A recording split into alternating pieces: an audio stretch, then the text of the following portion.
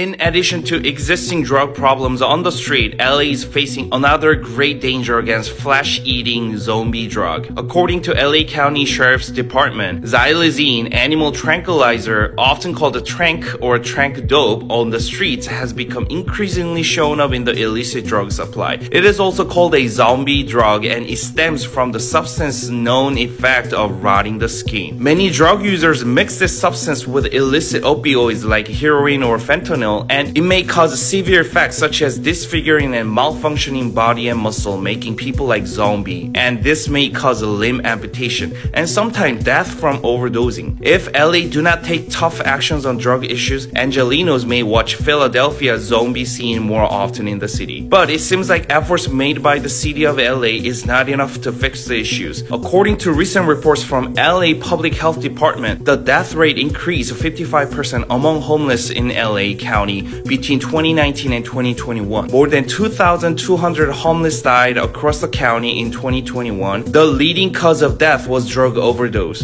which comprised 37% of all homeless death count. This is not it. If you find out how LA taxpayers' money being used on homeless drug issues, I bet you'll be frustrated big times. According to Fox LA's recent report, one of the LA nonprofit that has a record of receiving millions of dollars government funding handed out a clean meth pipes to homeless on Skid Row. While nonprofits and supporters say this harm reduction program and campaign providing a free meth pipe may decrease the spreading of disease among homeless, but the campaign itself has a great controversy that may look to encourage the drug use, which is the leading factor of homeless death and street violence. I think this clearly shows the city of LA does not have a strong will to touch the fundamental issues of drug problems on the street, but to present temporary remedy to achieve a superficial change by funding the campaign that doesn't address the main point of the issues, which is very disappointing.